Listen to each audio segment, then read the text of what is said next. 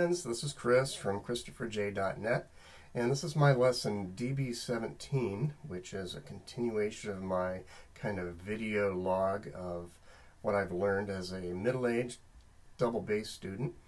And this lesson is about, well, I've always wanted to post a lesson about some simple melodies that you can play on the bass. And rather than doing silly little things from lesson books like Mary Had a Little Lamb, I just decided to post something that interests me.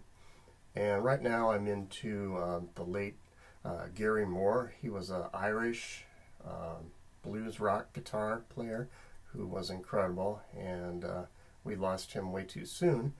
And anyway, he has a song that I fell in love with a long time ago during the Winter Olympics. I forget exactly which year it was, but during the figure skating competitions, which I enjoy watching with my wife from time to time, there was a couple who skated to Gary Moore's song Parisienne Walkways. If you haven't heard it, you should go out and find it and take a listen. It's really incredible. And anyway, I decided to try to pick out the melody from that song. It's a really long song, so I didn't do the whole song. That would be way too much of a project. But the hook of the song is right in the intro. So what I've got here is the intro to Parisienne Walkways on double bass. And it looks kind of complicated at first when you first hear it, because Gary he's a pretty fiery player, and he throws in lots of bends and other embellishments that I left out to keep it simple.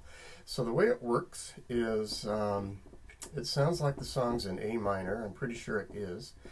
And it starts with 3 downward slides or glissandos of A, E, and C. And so I play it an octave up on the A string, an octave up on the low E string, and then from C on the low E string.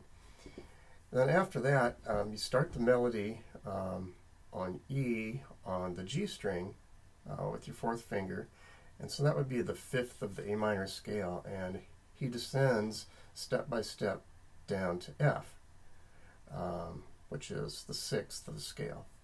And then he repeats that pattern by returning up to E and then going to D and then stepping all the way down 1 step lower than the previous run. So instead of ending on F, he ends on what? E. There would be a half step. Anyway, which is correct since we're this is the A minor scale, the relative minor of C major.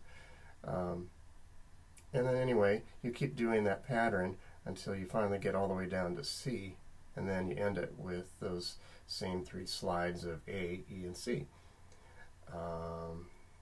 So anyway, like I said, to start the pattern, you just use your 4th finger on E on the G string and play down the scale to F, and then repeat that pattern. I wrote out the notes for this. You can find it below this post on my website at the bottom of the post. If you have any questions, let me know. Talk to you next time. Bye-bye. Thank you.